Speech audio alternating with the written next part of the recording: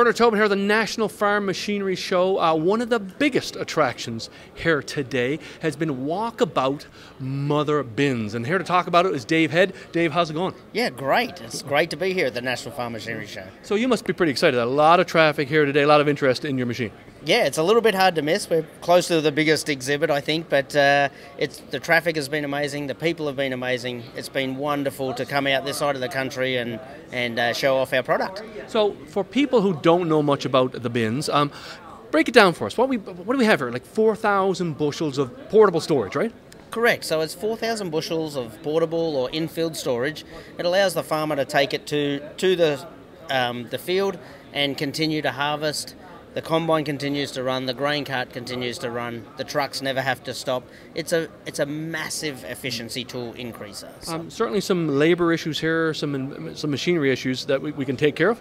Yeah, one of the things that, or the main thing that this helps is those guys that either want to make their farms more efficient or they want to reduce their labor.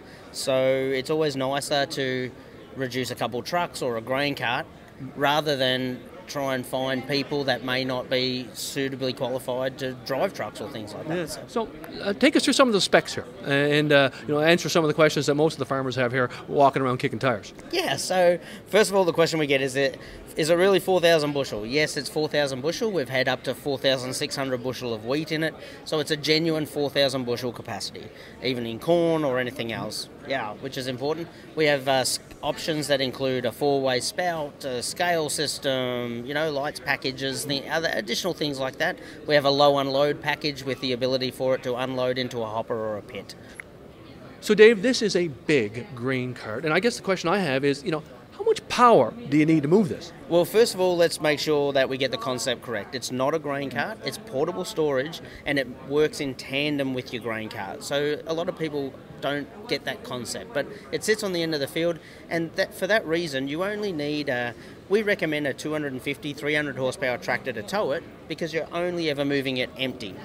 It does have the ability to move partially loaded in the field if you want to shorten your grain cart cycle or change approaches for your trucks, but never on the road. Right. So what about the investment here? I mean, like, if I'm only going to use it for a month, 2, 3 months at tops, that's a big investment. Yeah, it is a big investment. I mean, you also do that with your combine, but that is a good question because people say, what else can I use it for? We have farmers that store their seed in it. We have farmers that use it as a seed tender during planting. If they have a farm a long way away, they can haul all their seed out there, and then they just have to haul fertilizer.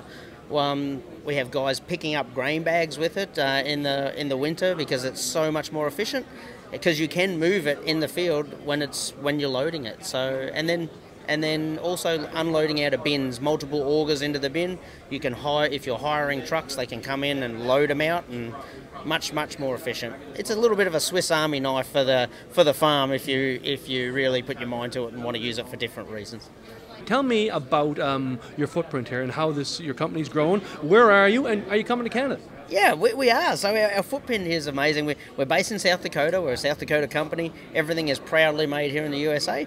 And we have bins spread from Alabama, North Carolina, Texas, all the way up the Midwest, North South Dakota, and then all the way across to Oregon. We actually have a couple units in Canada already, and we're looking to expand into Canada with our new dealer network and things like that. So, yeah.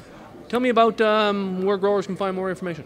Yeah, so the growers want to check us out at www.motherbin.com. You can get all the information there. There's our dealer locator on there. Also, you can call us directly and we can talk it through. Most guys, when we do a return on investment, finds this product will pay for itself for in the first 2 to 3 years. It's good for 20 years. You won't break it. We overbuild it. Good stuff, Dave. Thanks for taking the time for Real Agriculture. Thank you so much. Appreciate it.